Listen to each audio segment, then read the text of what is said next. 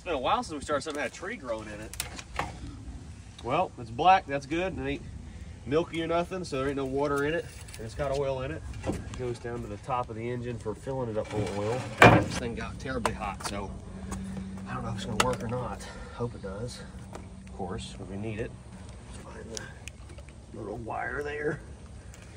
There. Put this on the hot side of the starter. Something ain't right. All right, I think I found the right spot. Now it should be clear prop. Oh.